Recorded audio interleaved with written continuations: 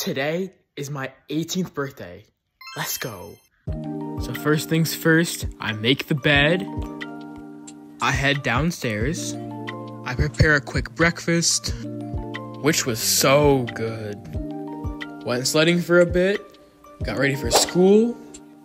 Got to school and couldn't quite find my parking spot, so I had to estimate. Walked through a pile of snow. Difficult, but I made it. Got to class, took a seat, completed my schoolwork, ate my special birthday lunch. Turns out I was a little off with my estimation. Arrived back home,